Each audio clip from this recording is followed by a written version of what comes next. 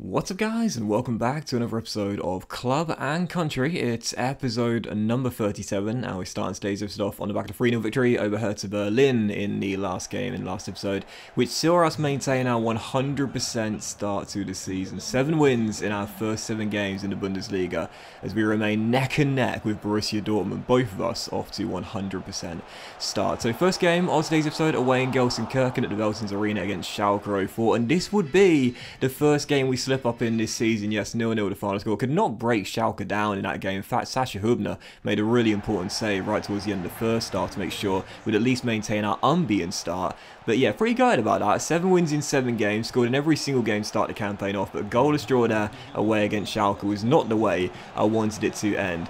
And I mentioned before, I don't know if you guys are the same as me, but in a game where I slip up in and feel as though I should have got the win and didn't play well enough, in the very next game I look to make amends. So in match day 3 of the Champions League, this game coming on Wednesday night, we would welcome the Ukrainians Dynamo Kiev to Dresden. And heading into the game, right from the very first whistle, I was in attack mode. Scored one early, then 24 minutes in, I actually thought this was offside. Evidently it wasn't.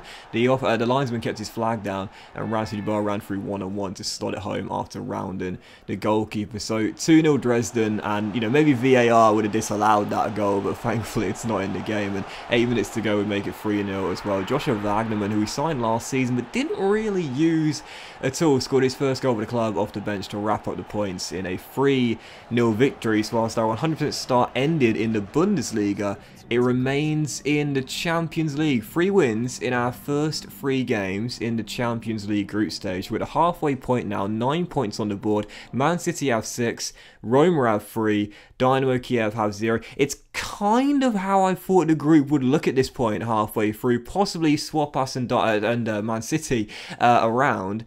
But otherwise, it's kind of exactly what I was expecting. As I said, when the draw was made, it's very similar to last year's group. You got the front runners, or you'd think the front runners in Manchester City, although they're right now sat in 2nd place. And of course, you got us and Roma battling for the 2nd qualification spot, or so you'd think. And with all due respect to the Ukrainians, decide that clearly do look as though they'll probably end up finishing in 4th place. It's not a real surprise how the group has gone so far, but the win at the Etihad was the surprising factor of the Champions League group so far. I did not expect to win that, and that's a huge luxury as well, because it means if we win the 4th game of the group, match day 4 away in Ukraine against Dynamo Kiev in a reverse fixture, that will mean all we'll need in our final 2 games is just 1 point to qualify for the knockout stages. So yeah, big win there. We do our job, and for the following game, back to matters in the Bundesliga, we're staying at home here against one of our sort of rivals, if you will, in RB Leipzig. Took the lead very early on, then 30 minutes in, doubled the lead as well. I mentioned this a couple episodes ago.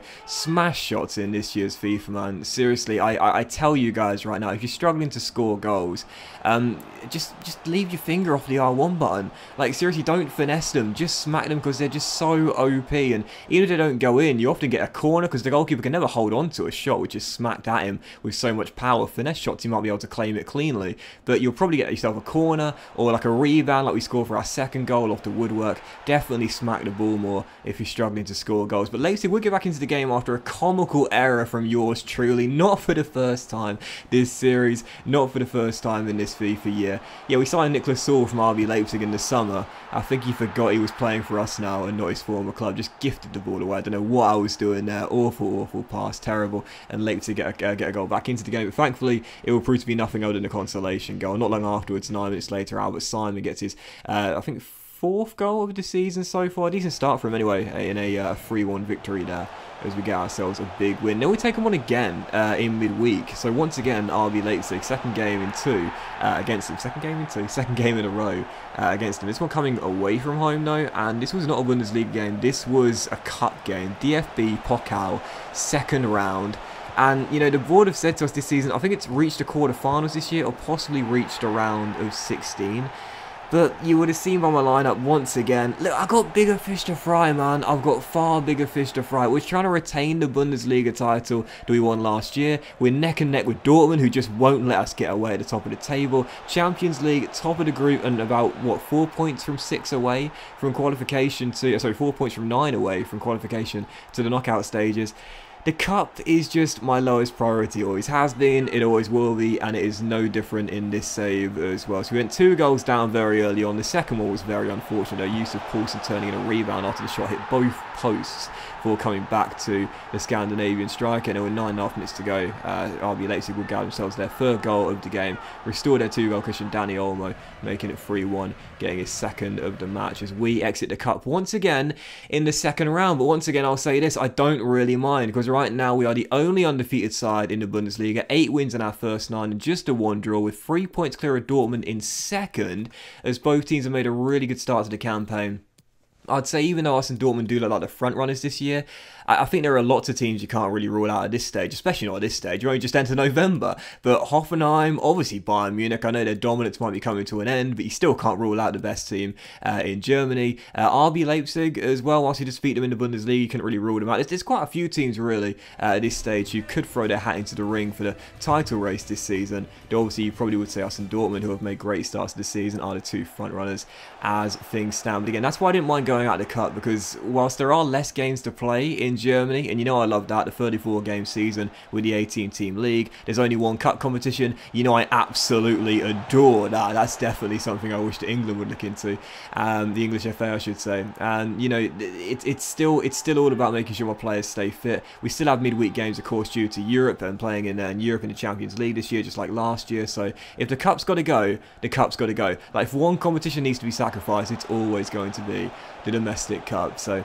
yeah, for the following game here, away from home, our first one in November against Werder Bremen at Weserstadion. Took the lead through Ransford-Jebel, then 21 minutes to go. He scored a game winner at this ground last year. He just loves playing against his former teams like Football Manager. I'm telling you, in FM, as you know, whenever a player plays against his former team, he always has a stormer. Like, he literally always puts in a man of the match display, gets a goal or whatever, and it's no different for Felix Agu in this FIFA CM. Scores a second goal of the game against his former club in a pretty routine 2-0 victory there. And for the following game of today's episode, this one was a big one here, travelling to Ukraine to take on Dynamo Kiev. And again, due to how the group standing looks right now, if we would win this game away from home and get the 3 points in this reverse fixture as well, we would be 1 point away from qualifying for the knockout stages if Roma beat Man City. But in the end, as Bella Kotchap headed in the only goal of the game, we didn't need the win because Roma lost to Manchester City. As you can see by the table there, we've guaranteed qualification with 2 games to spare. Roma can only get to 9 points maximum now.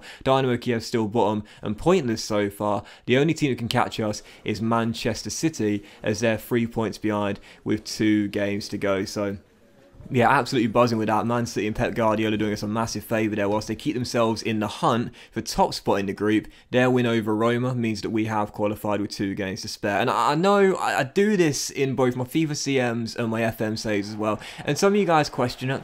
Some of you guys don't agree with it. And that's totally fine. But whenever I've qualified for the knockout stages of a competition, be it a European competition or if I'm managing internationally, I literally always throw weakened sides out in the last game or 2, depending on when we've qualified. I know some people don't agree with it. I know that top spot has its benefit, taking on the team that finished runners-up if you top the group in the knockout stages. But to me, it's just always something I've done, and it's what I'll do for the final 2 games as well. Yes, top spot is still at stake, but the most important thing was qualification. We got it in the bag, and I'm far more focused on keeping my players fit for the games on the weekend in the Bundesliga as we aim to stay top. Speaking of, following game in today's episode here, Bayern Munich in the final one of today's episode, who of course lost their title to us last season.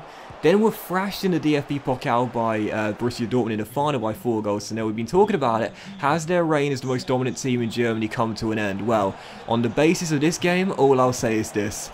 Let's just ease off that statement for now. Let's not make that statement just yet, because this was such a difficult game. We took the lead through Julian Catal, but really, Bayern Munich were a better team in this game. Hubner made a couple of really important saves. I had to clear the ball off the line as well.